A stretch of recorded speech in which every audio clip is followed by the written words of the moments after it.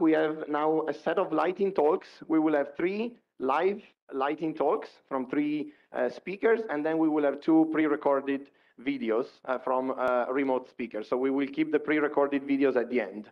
And we start with the very first one from Benjamin. Please, Benjamin, floor is yours, 5 minutes. Cool. Yeah, thanks everyone for being here. And yeah, let's keep up with the topic of buildings in OpenStreetMap. Some of you who have been here in the morning learned already about the global distribution about it. We want to look a bit closer into the completeness of buildings in cities. So because I don't have so much time, we just start with the results, and you can ask me about the method later.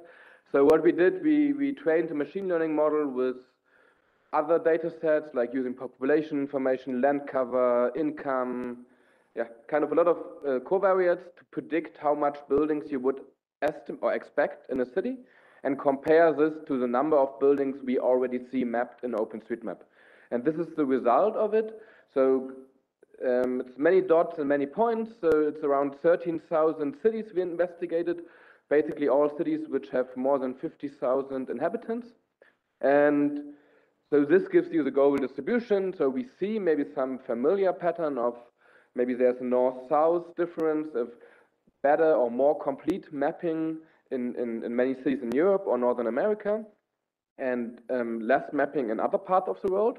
But I would say one interesting fact is here that no matter at what continent you take a look, you will always find well-mapped cities. And I think that's encouraging and something like we can maybe learn on from to check out what has been, how the community is organized in the cities that are well-mapped outside Europe or Northern America, for instance.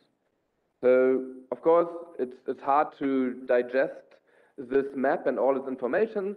So we try to summarize a bit more by different regions, so that can help you kind of to sketch out maybe the differences, and not only in the current state of OpenStreetMap mapping as it is of today, but also how mapping has evolved over the past. So you, from this left-hand side, you would learn that, okay, as maybe expected, but still good to visualize kind of, I would say, that mapping in Europe and Central Asia kind of kicked off much earlier than in many other parts of the region or the world.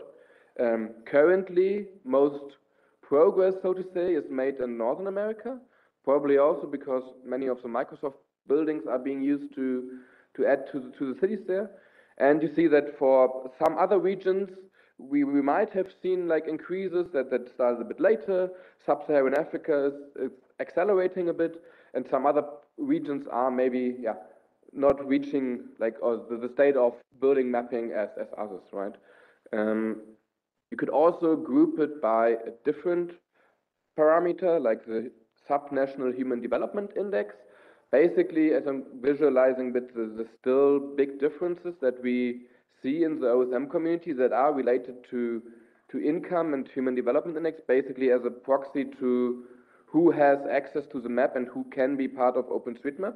So the right-hand figure should be a challenge for all of us to make this different. And that it can work, I would say, is the fact that you see that it's not linear. So as maybe expected, the very high human development index regions are mapped best at the moment. But then the second best is in the low human development regions. And this is mainly due to mapping which has been organized through the hot tasking manager. I cannot show you here now, but you have to trust me in a way. But no, we checked it out, and especially for low human development index regions, up to 50% of the data for buildings has been mapped through the hot tasking manager. So which is quite a large portion of the data. And so you see that, different approaches towards mapping can change OpenStreetMap and the data quality in OpenStreetMap. Here the completeness. And we should look a bit closer, what needs to be done in other parts. Okay, and I also want to show you like a brief glimpse of that this is not only on the global level with points, but we do it really detailed on a 1 kilometer by 1 kilometer raster, so to say, so that you can also sketch different types of cities. And even within a city, completeness can be really different. Like you see on the top right, it's basically either totally mapped or not mapped at all. I think my time's up. Thank you. Thank you, Benjamin.